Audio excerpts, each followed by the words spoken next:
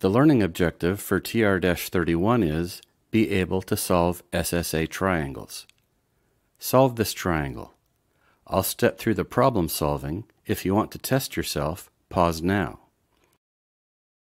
This is an SSA triangle, so it might have 0, 1, or 2 solutions.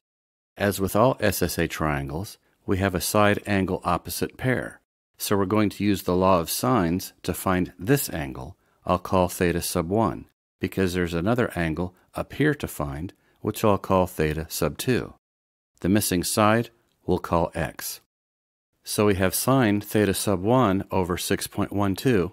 By the way, like I keep saying, when we use the law of sines, it's a good practice to put the unknown variable in the numerator of its fraction. So with your calculator, you can solve for the variable in one step. Here's what I mean. Sine theta 1 over 6.12 meters equals sine 28.1 degrees over 5.22 meters. So in one calculator step, sine theta 1 equals sine 28.1 degrees times 6.12 meters divided by 5.22 meters. So sine theta 1 equals 0.55222. Easy.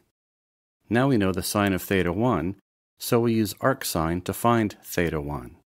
We'll mark this value for sine theta 1 because we'll come back to it later when we check for a second solution. We know the sine of theta sub 1, so to find theta sub 1, we use the arcsine function and get 33.5 degrees. Now that we know two angles, we can find the third by subtracting from 180 degrees. Theta 2 equals 180 degrees minus 33.5 degrees minus 28.1 degrees, so 118.4 degrees. Now we just need to find x using the law of sines. We get 9.75 meters, and without much effort, we found the first solution. We used the law of sines, subtracted two angles from 180 degrees, and then used the law of sines again. Here's approximately what our triangle looks like, not to perfect scale. Since we've been given an SSA configuration, it's possible there's a second solution. Let's go back to theta sub 1, which we found as the arcsine of 0.55222. The arcsine function returns acute angles, but it's possible theta sub 1 could be obtuse, and our triangle would look something like this. The arcsine function gave us the acute angle whose sine is 0.55222 here. But there's an obtuse angle over here whose sine is also 0.55222. We can find it using symmetry across the y-axis. The acute angle is 33.5 degrees positive from 0 degrees, so the obtuse angle is 33.5 degrees back from 180 degrees, so 146.5 degrees. Now we have two angles, so we subtract them from 180 degrees to find the third. It's 5.4 degrees. Now we use the law of sines to find x again, 1.04 meters, and we found the second solution to this SSA triangle. Let's try another. Here we're given a side-side angle. We need to find two angles and a side. We have an angle-side opposite pair, so we'll use the law of sines to find angle alpha. We write the first fraction to include alpha in its numerator, so we can solve for sine alpha easily on a calculator.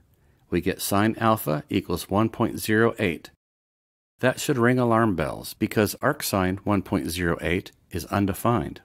There's no angle whose sine is 1.08. Sine is always between -1 and 1.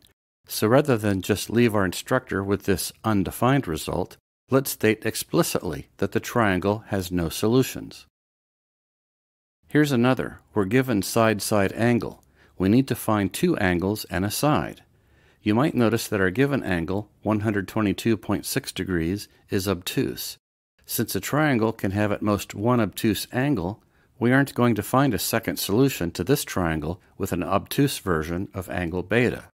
But let's proceed with our problem-solving strategy and see what happens if we don't notice. As always with SSA triangles, we have an angle-side opposite pair, so we start with the law of sines to find beta. Arcsine gives us the acute angle, 39.8 degrees, Subtracting our two known angles from 180 degrees tells us angle gamma is 17.6 degrees. Using the law of sines one more time to find S gives us 63.7.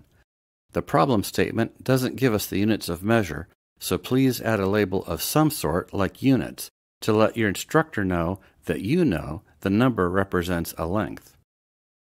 Now let's see what happens when we try to find a second solution, which would involve an obtuse angle for beta. We know this won't work, so let's see what breaks so we'll recognize it when we see it again.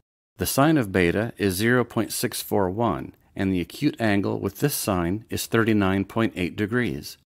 The obtuse version will be over in quadrant 2, 180 degrees minus 39.8 degrees, which is 140.2 degrees. Now we find angle gamma by subtracting our two known angles from 180 degrees.